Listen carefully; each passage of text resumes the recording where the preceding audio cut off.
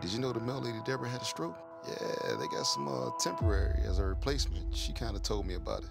I'm Sloan, by the way. Sloan, you can call me Derek. Unfortunate circumstances, but it's always good to have a new face in the neighborhood.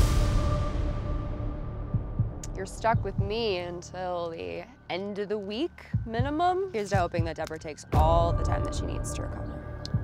Wait, this is your mail lady? Yes. This one right here, bro. For some reason, she seemed a little crazy. You work in AI technology. I do. That's crazy. I've heard so much about it recently. I do ASMR on the side, so people have been saying it might be useful. I just wish my dumb ass wouldn't even have opened that door. I had a complaint regarding to one of your mail carriers in the area. I made a report last week. Nothing has changed, it's only gotten worse. The young lady claims she has PTSD. I think she's a danger to herself and others.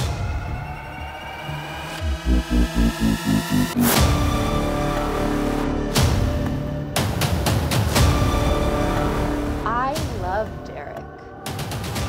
And Derek loves me. So my question is now is, what happens next? Don't abandon me.